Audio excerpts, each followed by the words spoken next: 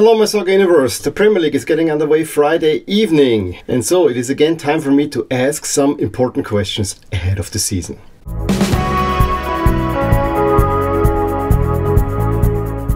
The first question, of course, will we see an end of an era? And we can go at this from two angles. A, is Arsenal ready to finally supersede City?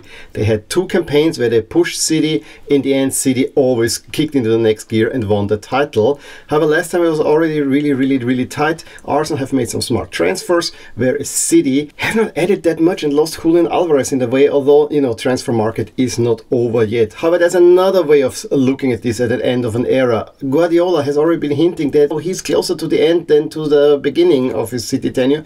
Is he stepping down after the season? How about the 115 charges? Might we see City getting relegated? You know, maybe there's an end of an era at the end of this season.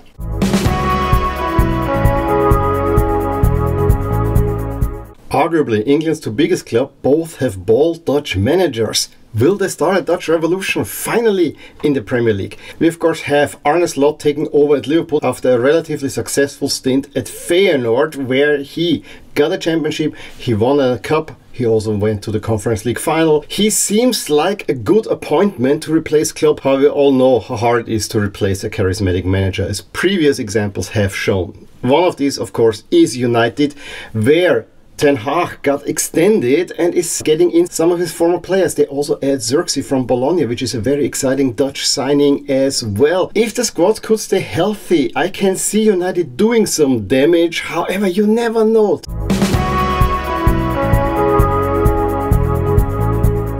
On to the basket case among the top teams, Chelsea, and I'm not saying this lightly. They bring in Maresca after he's done a great job in getting Leicester promoted back to the Premier League, giving him an extended contract in pre-season. Defensive worries for sure, especially when it comes to playing out from the back. But there's also a whole lot of young talent. Can Maresca shape them into a team, or is he just too inexperienced of a manager? In addition, you know, the transfer business is not going that great. You have a bloated squad that already took down Graham Potter, so yeah, you need to trim the fat. But the signs on that are not that good. I mean, look at the busted deals with Atletico Madrid and now Joao Felix ante portas. Oh man.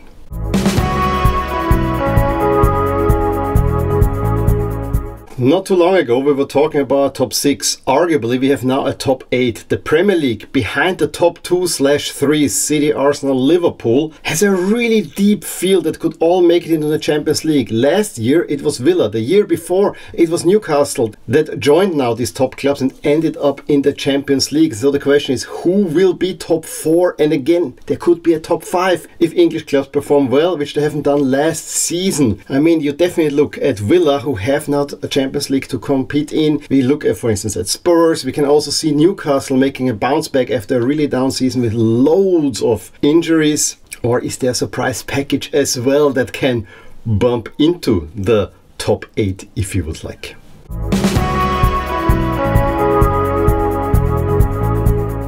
No doubt, at the end of last season, Crystal Palace were the most entertaining team. However, they are losing many big players already. And so, of course, the question is, can Palace push on and be again a menace for these European spots under Austrian prodigy coach Oliver Glasner? I personally, of course, wish all the best for him, and I hope that Palace will push on. But it all remains to be seen. The Premier League is a true shark tank.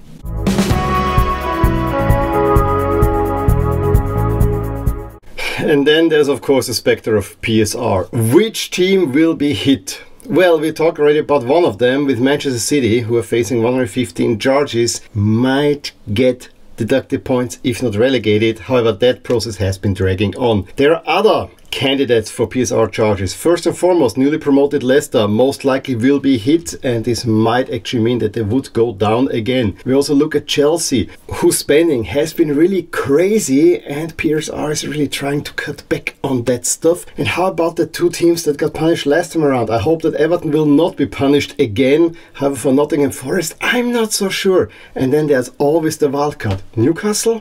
Maybe. We gotta see.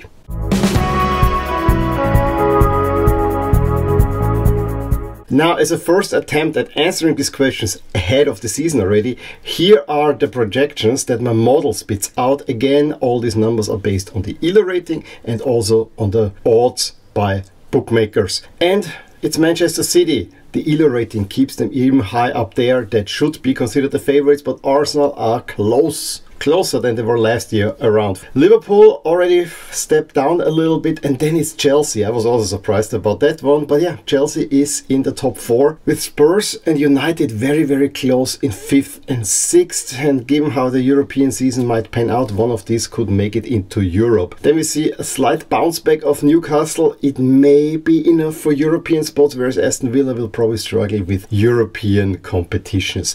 That's basically it for Europe. As you would expect, it is 8 teams for 6 spots in Europe, and maybe there's a 7th one in there. However, we have Brighton and Palace. Those are the 2 teams that the model says are most likely to break into this top echelon. If we go on the bottom, Everton sitting kind of low, as does Nottingham Forest, and Forest are definitely more relegation threatened. Leicester, Southampton, Ipswich Town, you know, the 3 promoted teams plus Forest, that's probably the relegation picture right there.